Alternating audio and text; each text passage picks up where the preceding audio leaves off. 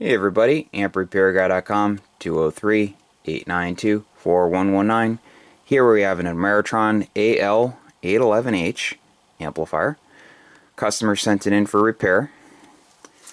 So, I'll go over everything here. He had a tube fail, glass envelope cracked, arced internally, plate blockers failed, blew right up. Goo from inside the caps all over the place. I'll clean it up the best I can. Plate choke damaged in the center, so I'm going to replace the plate choke.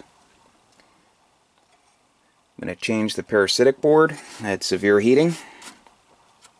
So I'll change these three pieces here. The two plate blocking caps, the plate choke, the parasitic board. I'm going to take this whole assembly out, ground the grids the proper way, do the BIOS modification. Clean the input and output rotary switches with deoxide gold, and check everything else over. Also needs new SO239 connectors in the back because there's no tension to the pin. One thing a lot of people miss. It's a big no-no to put an open on the output of an amplifier, especially if it's producing output. Cause major failures when that happens. So okay, I'm gonna get to work, and I will be back when it's all set. Stay tuned. amprepairguy.com, 203-892-4119.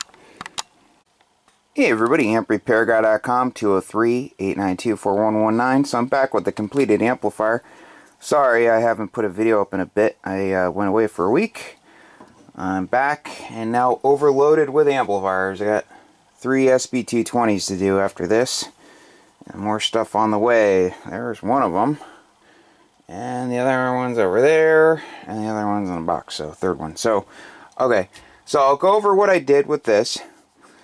New parasitic board. The other one was just totally burnt up. New set of tubes from Penta Labs. Awesome company. I replaced the plate choke. Grounded the grids the proper way. Right to the metal. Not through the screws. Had the resistors anyway, so all had to come out. So I marked the shaft before I took it out. Someone had messed with a couple of the input coils, so I retuned those. Now they're good. Replaced the SO239s with new silver plated body, gold plated center pin, or clip or whatever. Teflon dielectric connectors. Cleaned the majority of that black goo out. Did the BIOS modification. New plate blocking capacitors.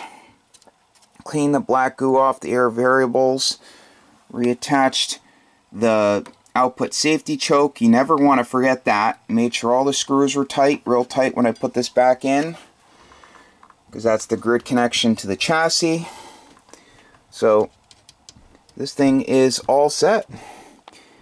If you need an amplifier repaired, please feel free to give me a call.